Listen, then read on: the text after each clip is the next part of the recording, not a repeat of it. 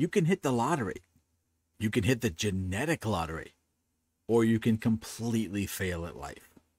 Marcia Gay Harden is a Hollywood B-list actress, which is still statistically more successful than most people.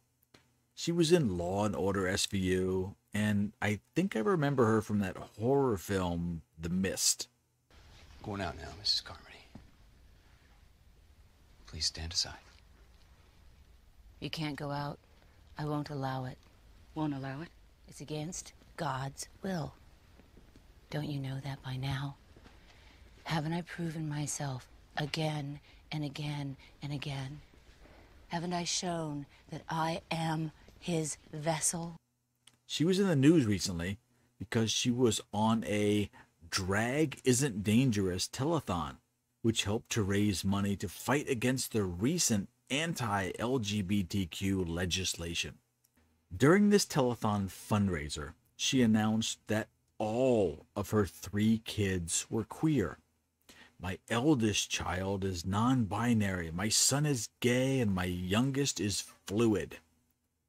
Marcia Gay Harden is 63 years old, and her children are old enough to make their own life choices. Now, I completely disagree with their choices, but I'm okay with it. Here's what radical news reporters don't understand, or purposefully misrepresent. Most people don't care what adults choose to do.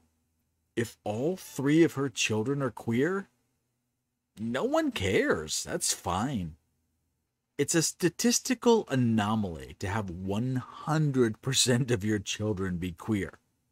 But once again, I'm totally fine with it. The only thing I'm a little curious about is what did she look like at the moment when she realized that her entire genetic line just ended?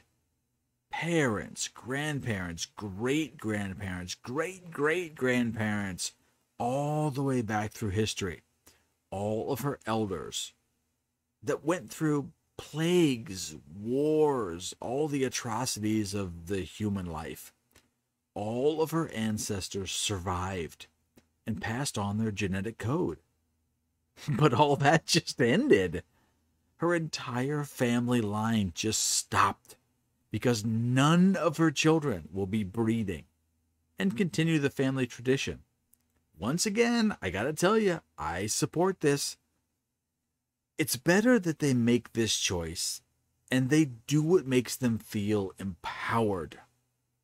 I can't tell if it's a leftist thing, a modern thing, or a Hollywood thing, but I can tell you that we won't need to worry about it for the next generation.